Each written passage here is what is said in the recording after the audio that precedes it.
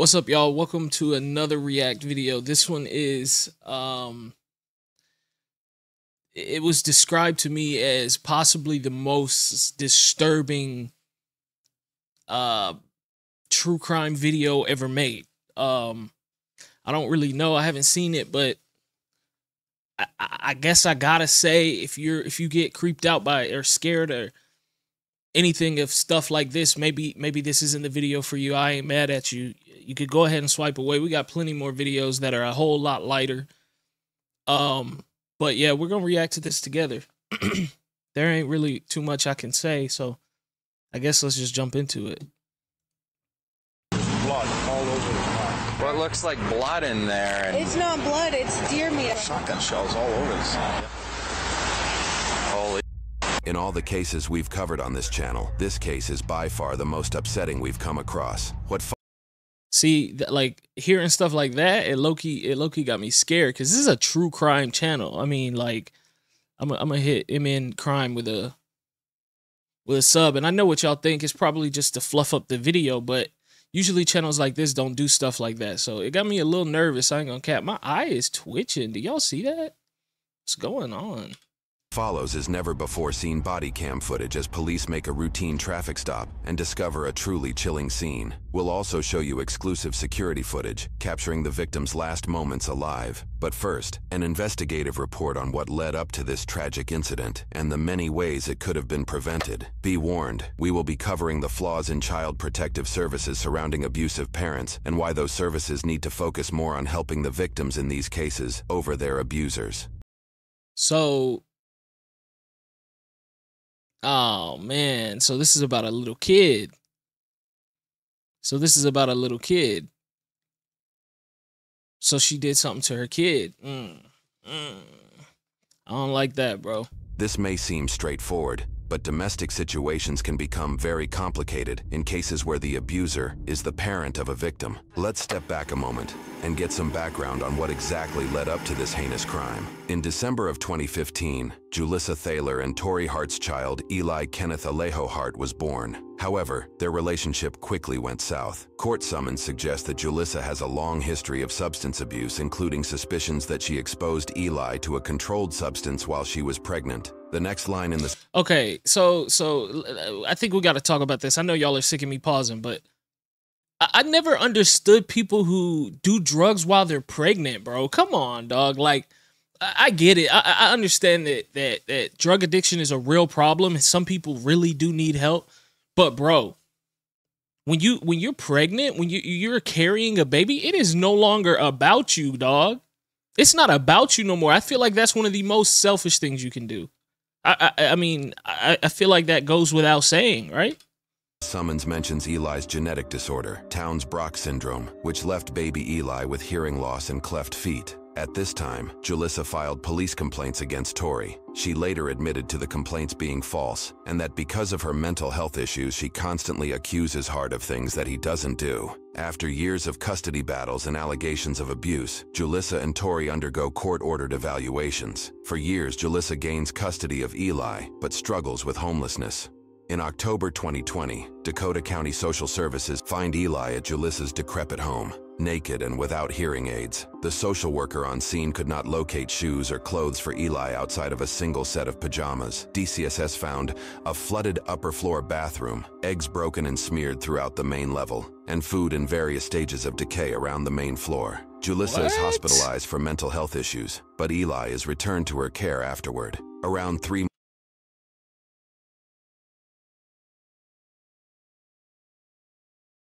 How do you return a baby back into that? How do you have the heart, right, to take a child away from a situation like that?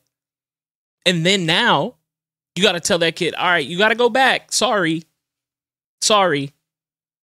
That's insane, bro. Like, 3 months later, Child Protective Services again took Eli and placed Julissa into custody on a mental health and welfare hold. Julissa was presenting signs of psychosis and claims that she was hearing voices related to self-harm, among other paranoid delusions. This time, Eli was found with matted hair, cuts on his arms, and without his hearing aids. According to a court summons, Dakota County Judge Timothy Wormiger found it contrary to the welfare of Eli to permit him to remain in Julissa's care because of these 8 reasons, which includes Eli's risk of harm, his lack of food. Hold on, let's read these. Eli is in an unstable environment and at risk of harm. Eli was in danger because of conditions related to mental health or behavioral issues of Thaler. Eli was left without the necessary food, clothes, shelter, and educational care.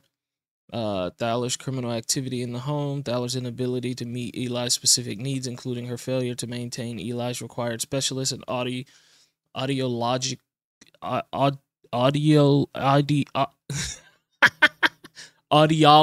appointments. Thaler's diagnosis of psychosis. Thaler's presentation to a hospital with psychosis and hearing voices telling her to kill herself. That Thaler was placed on a psychological hold. Food, clothing, shelter, and education, along with Julissa's criminal history and psychosis. Over the next few years, Julissa again and again proves she's not fit to be a parent. Throughout, Tori continuously signals to officials his concerns, which continue to go unheard. Okay, so I'm just making sure. I think I'm right. I'm pretty sure Tori is the father. I just had to say that out loud to get myself to understand. Okay, Tori's the father. Here are just a few things Julissa has done, according to a court summons and numerous reports. Julissa told a story of dropping Eli's sippy cup off the side of a cliff in Colorado when he was younger. Her solution? She tied a rope to herself and climbed down to get it, leaving Eli unattended, open to the possibility of him falling off the cliff to his death. Bro, what? What? What? So you're just gonna shimmy down the edge of a cliff because your kid dropped a sippy cup. Meanwhile, leaving the kid at the top of the cliff alone. Come on, dog. Come on, dog. And y'all think that y'all know all of these things, right? Y'all just gave us 8 reasons why he was removed, and yet y'all still sent him back? During visitation, Julissa berated Eli for the problems in her life and relationship, blaming him for the rotten food in her home, even after rotten food continued to exist in her household. After Eli was taken into foster care, Julissa told a social worker she can't eat or sleep and that she was living off Mountain Dew and cigarettes. After Julissa's visitations, Eli would have bathroom accidents, which was not typical for him. Julissa showed Eli disturbing videos she took of cat feces, along with images of naked women. Julissa Bro, how is this kid still even like allowed to be around this woman? gifted Eli a smart watch and would call and text him during Tori's visitation time. In the time Julissa needed to better herself for the court to gain custody of Eli, she had the police called on her over 20 times in a 10-month span. Julissa set up a noise machine in her home because she believed neighbors were spying on her. Julissa submitted numerous false police reports of Tori, claiming he was stalking her and was on methamphetamines. Both these accusations and more were disproven. During DCSS visits to her home, Julissa was found to be raising ducks in her living space, despite her attempts to hide them during inspections. This lady is clearly crazy, kicked bro. her out for causing problems. Julissa reportedly drove erratically when dropping Eli off at school, speeding on multiple occasions, and supposedly left tire marks on school grounds. While at school, Eli told teachers he didn't sleep the night before when he was with Julissa. His behavior also reportedly dropped dramatically at school when he was under her care. Julissa lied to the court about buying tickets to Disney World and did so in hopes that it would expedite the custody process to allow her to leave the state with Eli. Julissa stole prescription drugs, and during court-ordered drug test, she consistently failed. She also failed to keep up with court-ordered therapy sessions and parenting classes for over a year, and was given multiple 60-day extensions by the court to fulfill those requirements. Throughout all of Julissa's troublesome actions, Tori voiced his concerns for years to officials for the sake of Eli's safety. According to a court summons, here's some communications Tori sent to officials about his custody case and Julissa's actions. I do have concerns with her mental state that she could do something drastic. The whole purpose of this is to protect Eli, yet I feel he is now being put at risk. What kind of damage is this doing to Eli? This is terrifying to me and upsets me that Eli continues to have to go through this. So this is an issue that I have with the court system, and I ain't got no kids. I ain't never been through this. So maybe somebody in the comments can let me know if y'all have. But I feel like it is such a common thing for the court to want to side with the mother. regardless if the dad is a more fit parent, if the mother is not fit at all, the goal is to keep the child with his mother. And I understand it, right? Usually when if you put up two good parents on a bulletin board, usually the mother is more necessary for a child's development. But that doesn't mean that you force a kid to be with his mother, even if she's crazy. And that's what it feels like right here. Like everybody knew what was going to happen.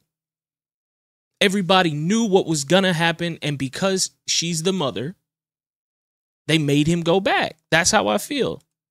How is this okay? How will Dakota County monitor Eli's safety and well-being? Hold up, I ain't got no audio.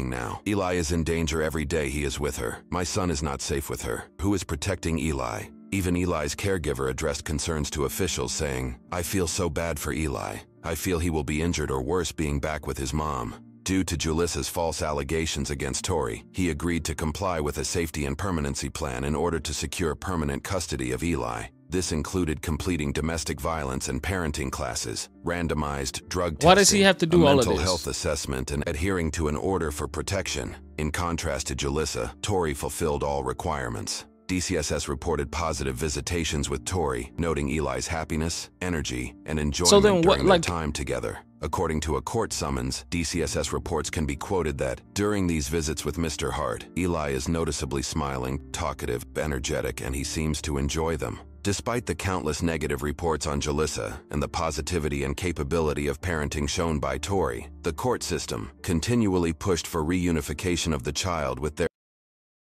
mother over the father. Okay. See, that's exactly what I was saying. They're going to push the kid to be toward their mother, even if it ain't a good fit. But obviously, I don't even know what happened, but it seems like they are setting up that the cops knew, or not the cops, but the system knew exactly what was going to happen, and it happened. So I'm assuming she did something to this baby, right? When it was as clear, like, why not give the kid to the father and make the mom go through all of these rigorous tests if she wants to get custody? Why not give the father the benefit of the doubt and not the mother when she's showing signs that she should not get the benefit of the doubt?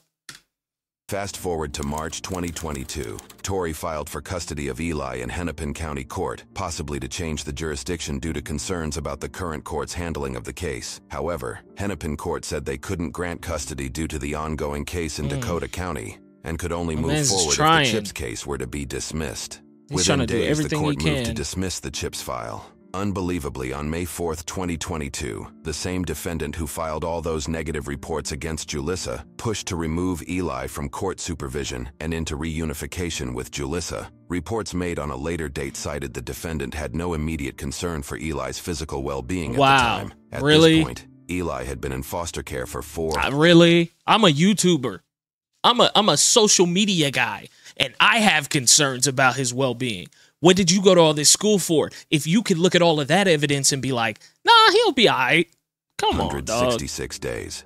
Despite the recorded evidence that Julissa was not fit to parent Eli, Dakota County Judge Tim Wermiger removed Eli from the county's protection on May 10th, 2022. Court summons show that a Dakota County social worker and one of Eli's court-appointed guardians both recommended that Julissa be reunified with her son. Adding more devastation to this case, a hearing was set for the very next day on May 11th, as an opportunity for Tori to raise immediate concerns to prevent the reunification. Unfortunately, the hearing was canceled, robbing Tori of this valuable opportunity. 6 days later, on May 17th, receipts show Julissa would purchase a shotgun with what was likely dozens of rounds, along with a revolver. The receipt even thanks her by name for the purchase. Just 3 days later, on May 20th, 2022, Julissa would be found driving a vehicle that was missing a tire and had its back window smashed open. Officers would soon pull her over.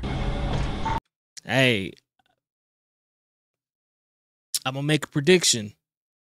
That looks like something a shotgun would do. She better not have used a shotgun on this. Yeah, they got her here.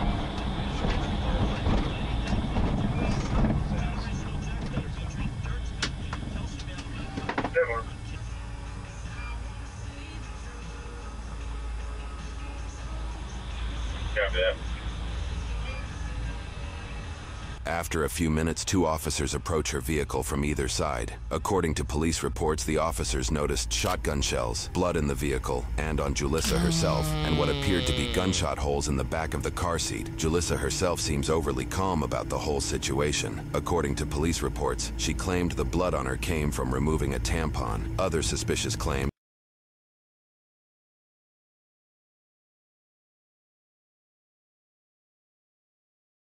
Come on, man. Come on, man. Come on, man. I don't even want to say it. were also made by Julissa, as seen from this limited body cam footage. There is no tire there. All right. There's what? There's blood all over the car. Traffic violation. I have a broken windshield and I'm missing a tire because some kids were shooting at my car. I had some. What looks like blood in there? And It's not blood. It's deer meat. I had a big bag of. Bro, look, bro. She needs to be put underneath the jail. She just said it's deer meat. It's deer meat. How could you do something like that to your own kid and then scream out it's deer meat? It ain't no deer meat. There's a farm around here that does deer meat and hamburgers. So. Shotgun shells all over this.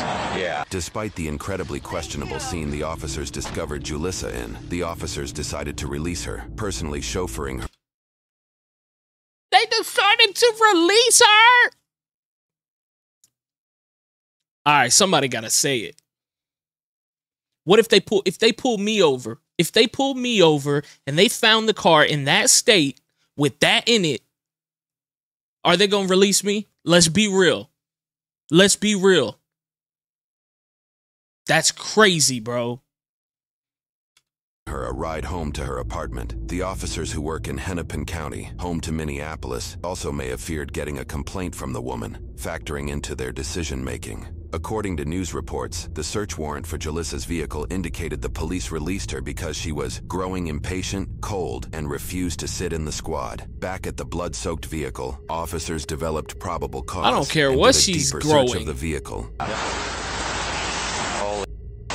We got a body. All right, let's cover. Oh, man. According to reports, officers rushed back to the apartment where they just dropped Julissa off. They discovered she was no longer there. She left a wash.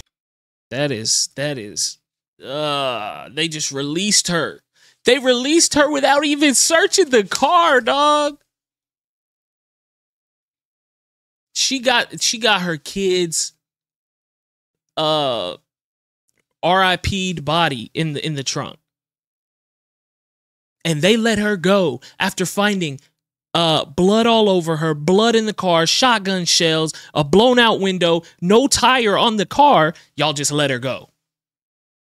Come on, machine man. running with what was later determined to be filled with the clothes she was just wearing. Who is Soon running after, this place? Officers located Julissa leaving the area on foot, and she was placed under arrest. Officers then observed that she had what appeared to be brain matter in her hair. Based off witness statements and off the physical damage her vehicle left on the road, officers were able to track the past movements of the vehicle. Bro, Along this route, they found multiple locations where blood and brain matter had been discarded. One dumpster had a bloody child booster seat that had sustained damage from a shotgun blast. Listen, bro. This is a baby, bro. This is a baby, bro. Nobody deserves this, but this is a baby, bro. Oh. Another dumpster, Get my officers blood located pressure a up. backpack, blood, bone, and what appeared to be more brain matter. We've elected to not show the photos containing blood or human remains. In court, more shocking evidence would come out against Julissa. According to a source from CARE 11, these are some of the search terms from Julissa's browser history, which includes how much blood can a 6-year-old lose, how life insurance investigates a death claim. You know what? I usually don't believe in stuff like this, but I was genuinely, like, mentally giving her the benefit of the doubt. She genuinely is showing signs that she is crazy, bro. And I don't say that a lot when I watch stuff like this. But I don't believe that. No, look what she's Googling. She knew what she was doing.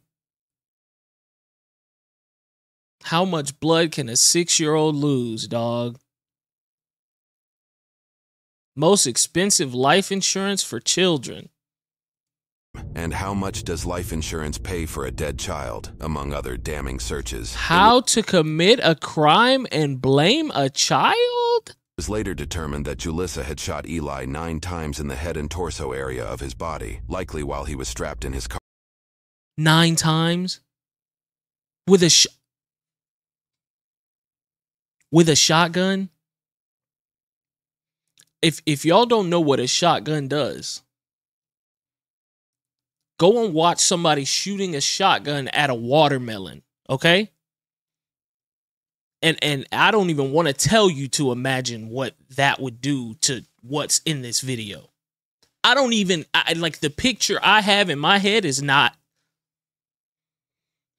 Look, I consider myself a good person. I am a God-fearing man. I love Jesus Christ. But something like that, it's hard for me not to wish the absolute worst things on this woman. The absolute worst things humanity has to offer. That's what's running through my head right now. Car seat. Thorough work by police and detectives also uncovered surveillance video showing Eli being escorted by Julissa in the moments prior to his murder. The video, Look at that, which bruh. shows the boy smiling and playing, would tragically so be trusting. the last video of the child. Bro, he that's his mama. He trusts her with his life, dog.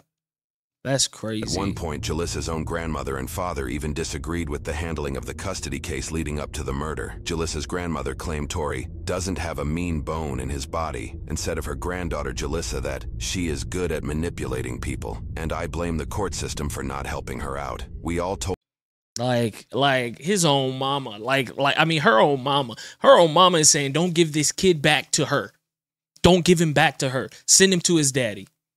the social workers that I'm sorry. There's a lot of blame to go around here. There's a whole lot of blame to go around here.